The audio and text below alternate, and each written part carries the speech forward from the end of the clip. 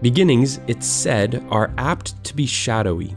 So it is with this story, which starts with the emergence of a new species, maybe 200,000 years ago.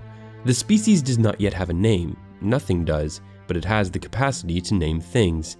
As with any young species, this one's position is precarious. Its numbers are small, and its range restricted to a slice of eastern Africa. Slowly, its population grows, but quite possibly then it contracts again. Some would claim nearly fatally, to just a few thousand pairs. The members of the species are not particularly swift or strong or fertile. They are, however, singularly resourceful. Gradually, they push into regions with different climates, different predators, and different prey. None of the usual constraints of habitat or geography seem to check them.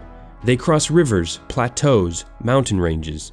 In coastal regions, they gather shellfish. Farther inland, they hunt mammals. Everywhere they settle, they adapt and innovate. On reaching Europe, they encounter creatures very much like themselves, but stockier and probably brawnier, who have been living on the continent far longer. They interbreed with these creatures and then, by one means or another, kill them off. The end of this affair will turn out to be exemplary. As the species expands its range, it crosses paths with animals twice, 10, and even 20 times its size. Huge cats, towering bears, turtles as big as elephants, sloths that stand 15 feet tall.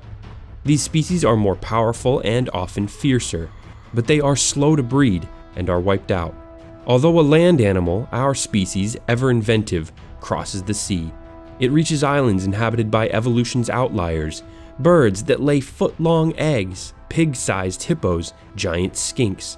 Accustomed to isolation, these creatures are ill-equipped to deal with the newcomers, or their fellow travelers, mostly rats. Many of them, too, succumb.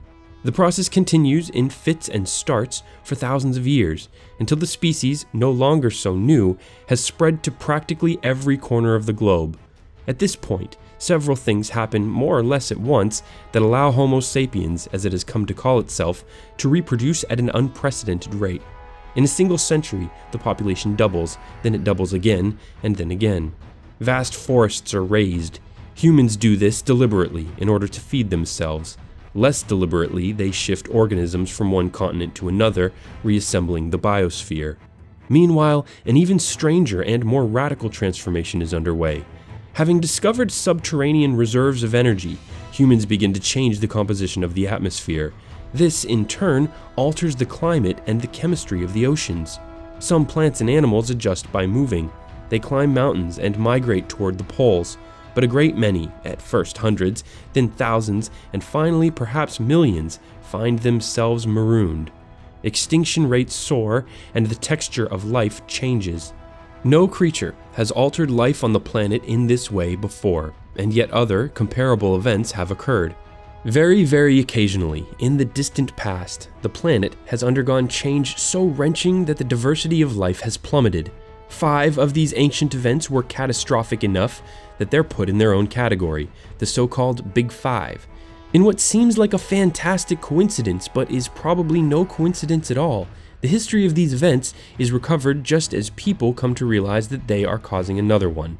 When it is still too early to say whether it will reach the proportions of the Big Five, it becomes known as the 6th extinction. This beautifully straightforward tale of how humans came to dominate our planet is from the book The 6th Extinction by Elizabeth Kolbert. You can download and listen to the audiobook version of it for free through the link below with a 1-month free trial of audible.com. For TDC, I'm Bryce Plank. Thanks for watching.